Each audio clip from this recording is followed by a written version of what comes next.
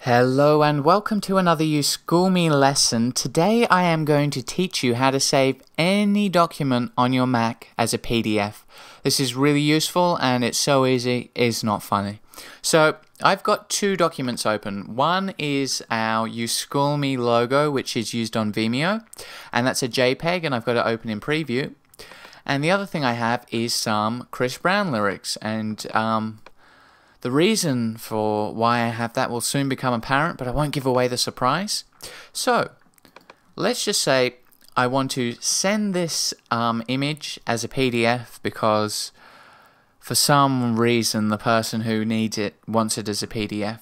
All I need to do, and remember you can do this in any application which allows you to print, is go to the File menu and choose Print, as if you're going to print it to a printer. But we ignore all this and just click on PDF. Now here, second one down, we can choose Save as PDF. Now, you can give it a name, and I'm just going to call it Vimeo Logo. And I'll get rid of the JPEG because I just want it to be called Vimeo Logo. Now the nice thing is we can enter some keywords which Spotlight will search for. So this is metadata. So I might, for this example, enter something really weird like guitar muffle, whatever that is, and I'm going to click Save. Okay, so there we go, there's my PDF on the desktop. Next I'm going to do the same with the lyrics. So again, File, Print, PDF, Save as PDF. So this is two separate applications, but it's always the same process. I'm not going to enter any keywords, but I'm going to choose security options and I'm going to password protect it. So I'll enter a password, 1234, and I'll verify that and click OK.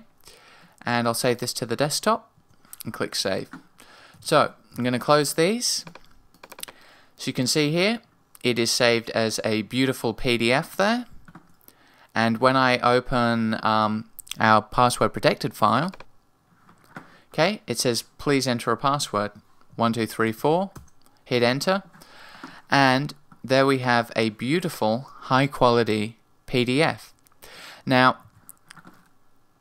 in Spotlight, if I search for guitar muffle, as you can see the only thing that shows up is Vimeo logo. So it really works perfectly. So that's how to save anything as a PDF, how to add keywords, and how to password protect it. Hope that was useful. Please rate and subscribe and comment and tell your friends about uSchoolme. Thanks a lot for checking it out. Bye.